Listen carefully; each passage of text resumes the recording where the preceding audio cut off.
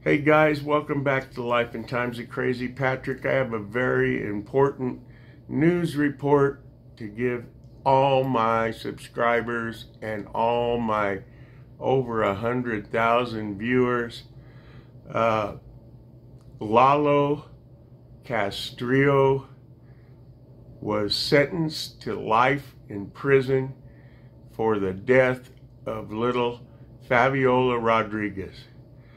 That was the best news I'd heard all day. You know, he's gonna pay twice for that crime. He's gonna pay in prison, because I know I'm an armed security guard. I know how inmates are.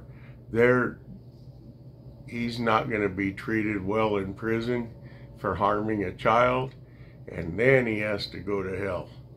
So he'll get paid. He'll pay twice for what he's done, and he's going to have a miserable life in prison. I can guarantee you that.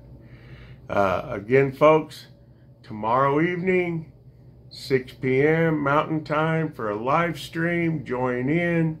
We'll have some fun. We'll have some great conversation, and all my subscribers will get together and start talking to each other on there too, communicating together. You'll make a bunch of new friends. It's going to be fun.